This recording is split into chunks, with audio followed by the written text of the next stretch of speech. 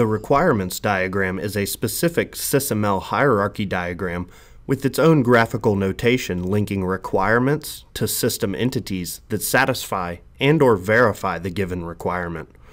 The GENESYS implementation of the requirements diagram allows for flexible placement and sizing of nodes to support the information classically shown on the diagram. As part of the requirements representation set, this diagram is available for requirements, documents, and packages.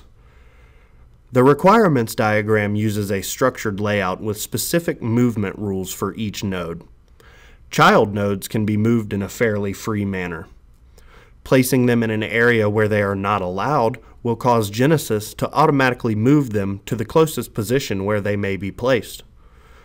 Moving a parent node will cause the child nodes under it to follow, maintaining the basic hierarchical structure between child and parent.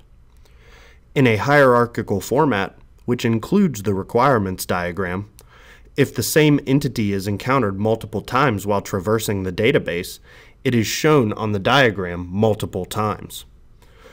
When an entity appears on a diagram multiple times, a small black square appears in the upper right-hand corner of the icon. In this event, GENESYS proceeds to expand the first occurrence of this entity. A node with a small black square in the upper left indicates that there is more information to display.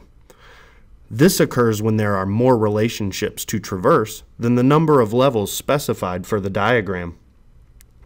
This will also occur if you collapse an existing node to hide the nodes beneath it. Individual nodes can be expanded or collapsed as desired to tailor the representation. The requirements diagram uses edge decorations to help convey information. When you use non-orthogonal lines, which is an option in the diagram properties, the edge decoration between requirements is dependent on the refining requirement entity's origin attribute.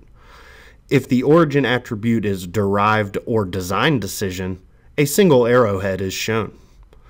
When the origin attribute is nil or originating, a plus sign circumscribed by a circle is used.